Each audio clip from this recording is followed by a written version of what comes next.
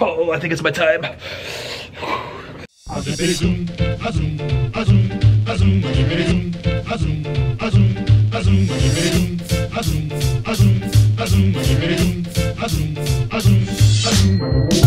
bop and hippity hop, I'm as happy as I can be.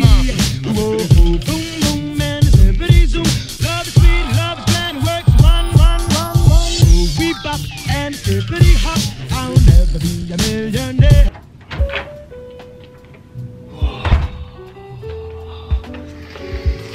Okay.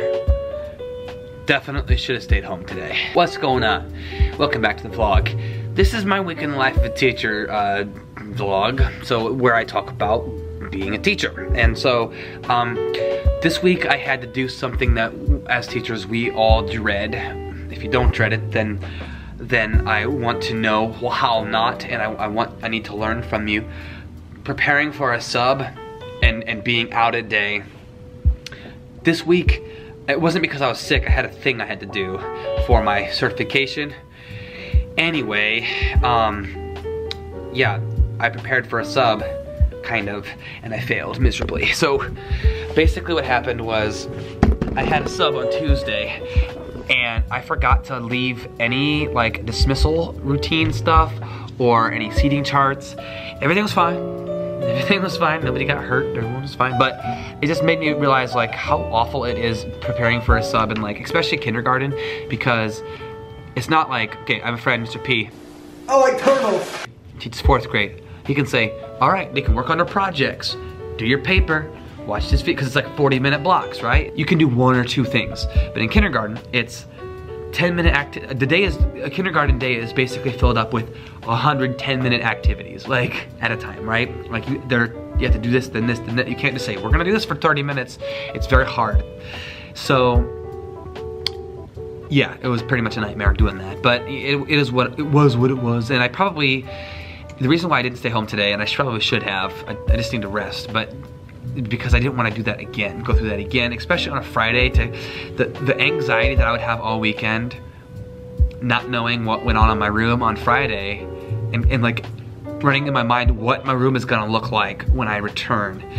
And the only reason I say that is not because of anything that the sub would or wouldn't do, it's I am such a stickler for how my classroom needs to look.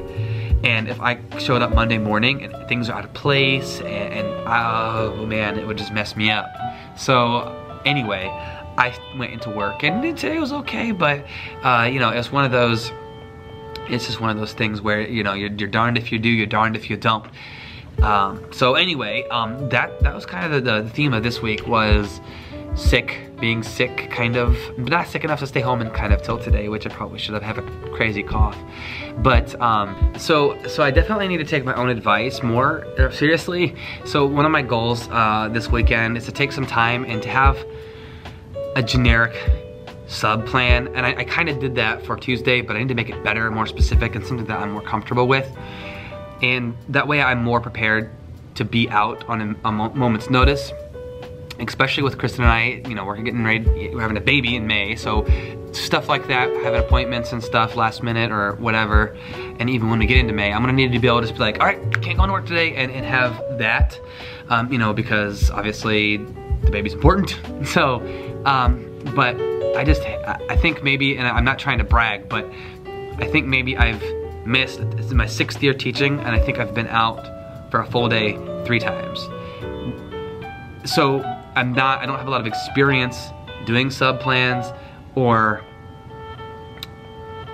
being out, and I still get really anxious with it.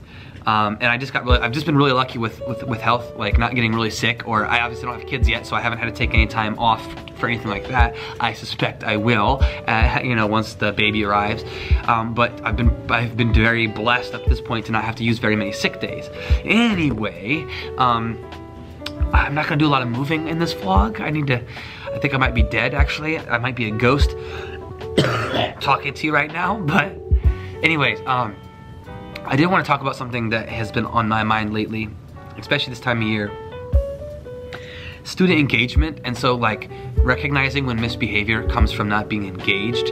Someone commented literally this morning on a video, and I think it was the video where I was was complaining about being in that work day for my certification, and they said, oh, so basically you had to sit there like a student all day. And I was like, oh, they were saying it tongue in cheek, but it got me thinking, oh snap, yeah. So I had to sit there and do work, and it's like, man, I don't want to ever have my students feel this way. And I do a lot of movement activities in my classroom. Like I said, I do a lot of 10-minute activities where we're switching, we're moving. I keep it moving, and I try to keep it up, high energy and stuff. And but it got me thinking. When I was not engaged, obviously I wasn't misbehaving or being disruptive, but I wasn't engaged. I was like sitting there and thinking and on my phone, and it was my personal work time to get my job done, but I just wasn't in it, right? And it made me think, like, some of the misbehavior that I'm having, and I've got most of my misbehavior at this point of the year under control, but some of the misbehaviors that are popping up, how much of it has to do with not being engaged? And what I mean is, student A, right, does their work, I give them 10 minutes to do something. It takes them 7 or 6. Then they are now done. They're gonna fill that time with, if you don't have them do something, if you don't have something for the kids to do, they're gonna fill it. And most times, 8 or 9 out of 10 times, kids are gonna fill it in a way you don't want them to. Whether that's talking to their neighbors, or trying to get other seats, or just general tomfoolery. That's what kids will usually gravitate towards. Very rarely is a kid gonna finish early and say, I'm gonna use this time to work on my metacognition and think about my thinking. I'm gonna try to better myself. What could I do right now? That's never gonna happen, I'm sorry. But, so anyway, having activities, not just for early finishers, but this is a time of year where a lot of my activities my students have done multiple times. Oh, please. And they're getting easier. So upping the rigor, but keeping the engagement up. And that's something that I'm gonna have to go to work on. I only have 1 full week next week, and before Christmas break, then I have like 2 short days, a day and then a short day. Oh, my heart. And it's a thing where I have to make sure that they're not only engaged during the time that they're supposed to be working, but engaged when I'm teaching, engaged when they're working on their own, and then engaged after. Always having go-to activities. My thing is copying stuff on half the paper, and they can turn the paper over, and it's the easiest go-to in the world. Draw a picture on the back. The problem that I run into is kid A finishes, has 3 minutes to write a picture on the back, starts a picture, doesn't finish, gets mad when they don't get to finish the picture. And me as the adult, I'm going, well, the activity's not about the picture, so how can you possibly be mad? But then I go back and think about it. If I was working on something and someone's like, nope, put it away, you're done. I could see how I can get upset. Now I have a timer and I do reminders, but still, so I'm gonna start moving away from that and having a more purposeful task. Okay, when you get done with this math worksheet, I would like you on the back. I wanna see how high you can write your numbers before the timer goes off. 1, 2, 3, how high can you write to? Purposeful activities, that way it's not, I was working on drawing this spaceship and now it's not done, now I'm mad and I'm gonna throw a fit. That's very appropriate behavior for a kindergartner when you're upset. So I'm gonna start moving towards more purposeful activities for early finishers. But yeah, I mean, yeah, so I think it's one of those deals where it's always being cognizant of what I'm doing, and it's like today I'm like, gosh, a little bit rocky today. 1, I wasn't feeling my best, so it's hard for me to be at my A game when I'm not feeling the best. And 2, I've got some kids that are not engaged, so obviously if you're a kid, or if you're an adult and you're not engaged, what are you gonna do? You're gonna be on your phone, or you're gonna be talking, you're gonna be whatever, right? Engaging all the time. So be thinking about that this week when you're planning your lessons. How often are your kids not engaged? Or is the misbehavior that you're seeing due to not being engaged? Is something too easy, too hard? As a teacher, that's one of the things that I forget to do. I look at other things. We look at the big picture stuff, or the things like, something's going on, this child's all of a sudden acting up. Must be something going wrong at home. Is there a change? Or it could just be they're not engaged. So I had to do some work on that this weekend during my planning time on Sunday, where I sort of dive into that and answer some questions like that and pick it student by student. Why are they misbehaving, do I think? Oh, I bet you it's because, going through that in my own mind is part of my planning process. I'd say most of my planning actually has to do with management of the classroom.